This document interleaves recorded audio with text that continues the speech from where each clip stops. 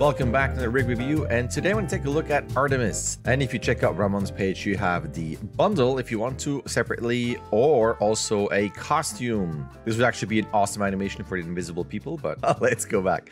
Anyway, here's the rig, 20 pounds, link in the description as always, and it will also be on the Animation Buffet site with a link to Ramon's page. And on Animation Buffet, you can find all kinds of rigs and rig reviews. So if you have any rigs that you want me to post here and you want me to review on my channel, let me know. Feel free to email me. And if you're on the channel, feel free to browse around. I have lectures, I have acting analysis clips, I have different rig reviews, I have all kinds of things. So if this is something you like, feel free to subscribe and hit that bell button so you don't miss any uploads. All right.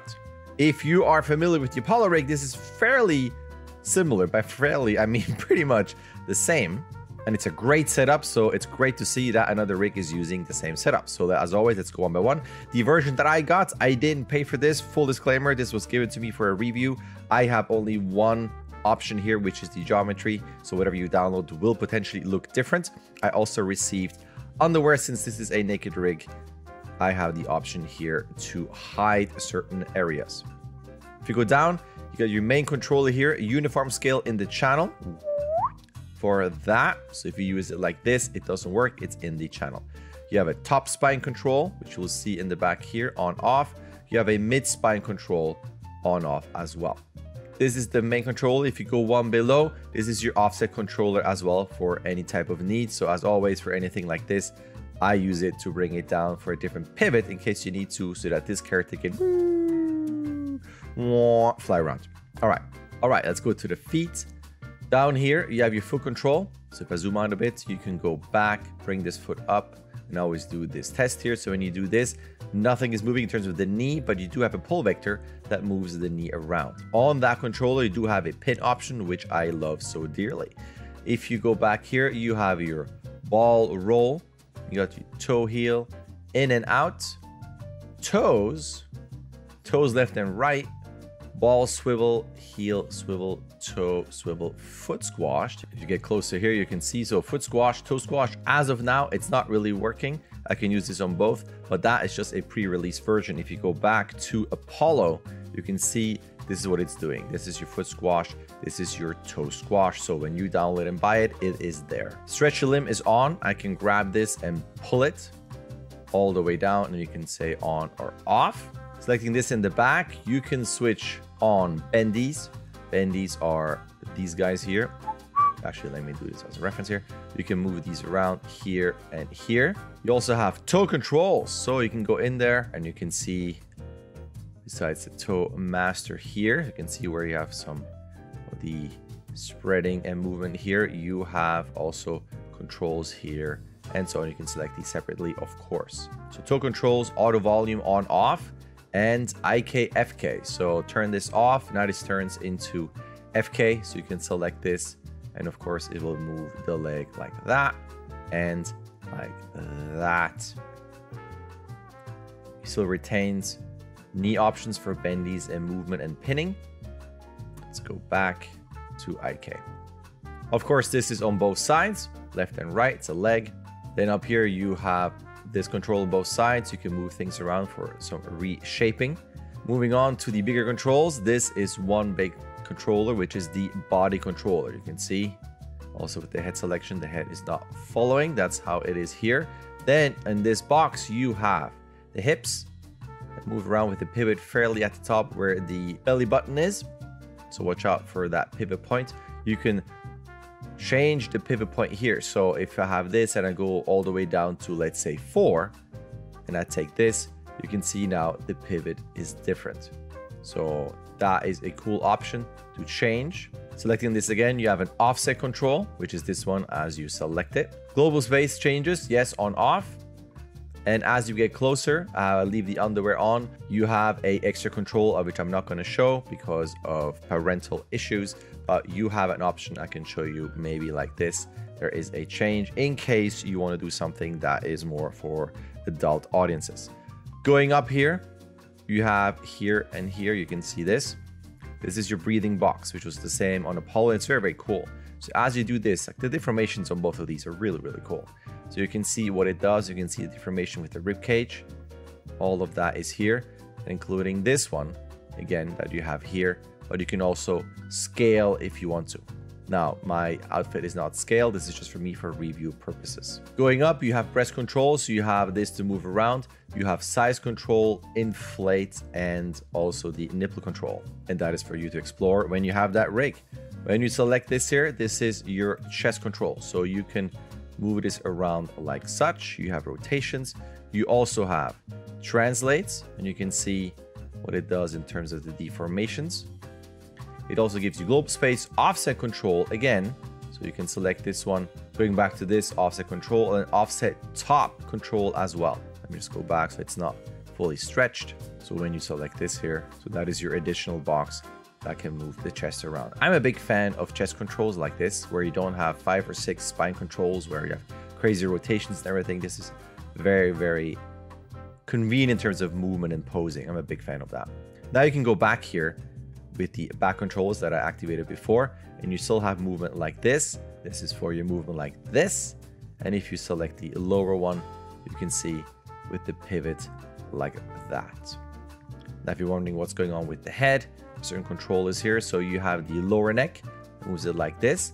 You have the left and right sternum, so you can put this on for some tension there. Since the neck is so long, you do have an extra control to move it like this.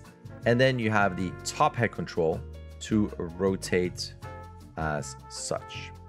With this, again, just like with the other rig, I would have loved a translate so I can move that head around for some IK head movement. You do have size options. You also have squash and stretch options and global switches. So whenever you do anything like this, the change will be on the head orientation. Going to the side here, this will be your shoulder. You can rotate and you can translate in all areas here. This is currently in FK mode, so this is your classic arm movement. This is in one axis only, but you do have a scale option on that controller. Now, if you want to change all of this, click on this one or select it, IK, FK, and there you go. So now you have this option here, and my favorite, FK hand. So you have an IK arm, but the wrist is not a sticky FK wrist, and it's something that you can change through this controller. I'm a massive fan of this, so you don't constantly have to look at and counter the orientation of the wrist. Something I wish every rig had, FK hand here. Stretchy limb, of course, so I can take this and then deactivate it if I want to. Now, as you turn on the IK arm, you got your pull vector like such, which also gives you bing, the pin. And if you do this, you can also move this around as a bendy. Now bendy, that is also here.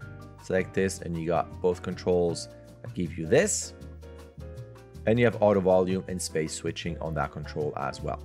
Going closer here, let's go to the fingers, just like with the feet here on the side. You have that for cupping and the other controller for this, for the base that you can turn on. You can also select these as with every rig. You can move these separately, same with the thumb. No extra controllers here, but you are able to translate these out. Going up to the face, you have here a swallow control. This is the Adam's apple, but you can also use this as some form of swallowing, which is kind of neat.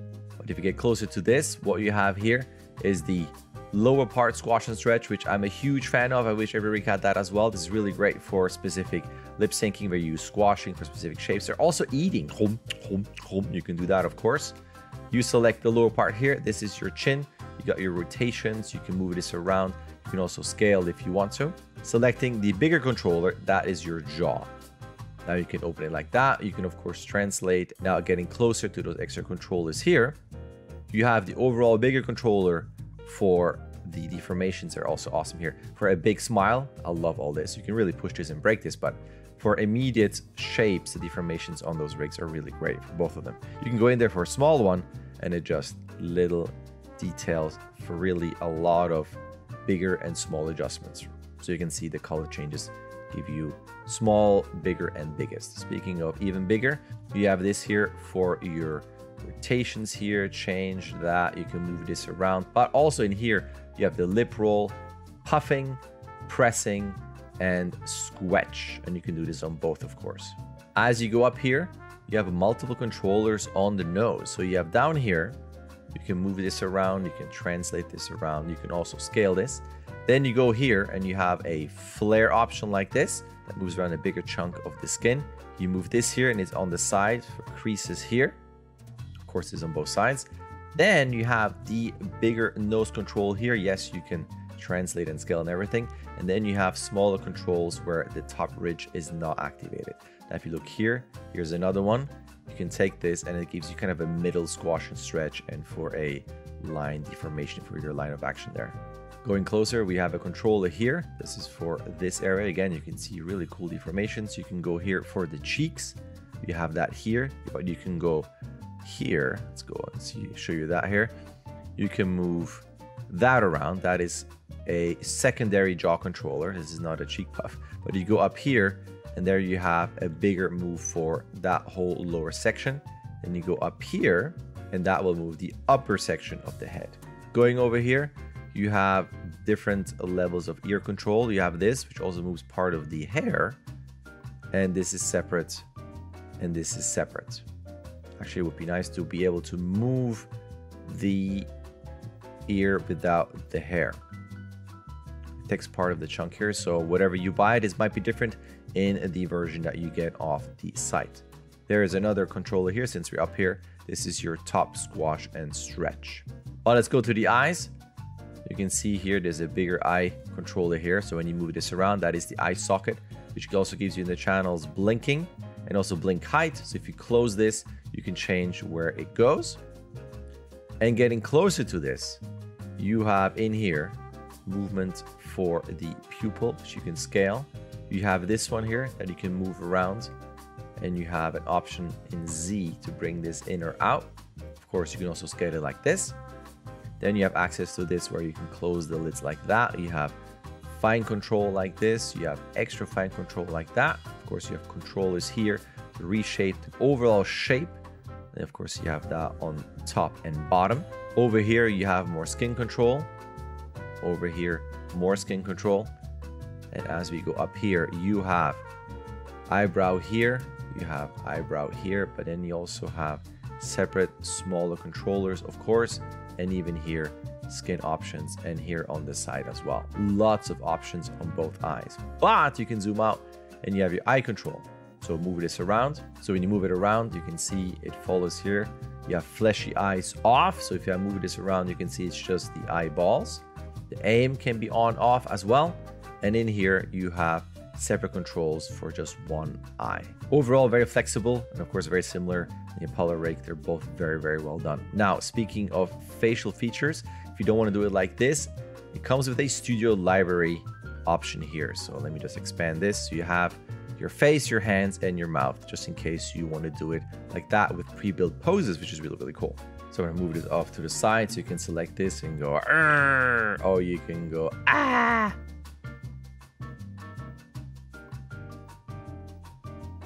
And just like with the Apollo Rake, the setup is really great. The deformations are great. You can pose out things very quickly. Lots of options, lots of details in the face. And again, the deformations in the face are really, really cool. Just how you go back here and how it creates those creases.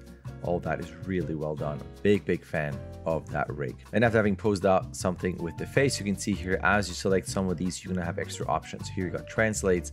And when you select this one, you have a zip, deformation depending on the pose here, and a puff on the cheeks. So you can take this controller and pull out that area. So whenever you have a selection on a controller, as always, make sure that you check out the channel controls, which they will reveal all kinds of things. So go check out that rig, check out the other one, and maybe get them as a bundle. Totally up to you. That concludes the overview and walkthrough of the rig. Feel free to look at other reviews that I've done on my site. If this is something that you like, feel free to subscribe and hit that bell button. And if you have any rigs that you want me to look at and review and post, feel free to email me and I will take a look at it. And that's it from me. Thank you for watching.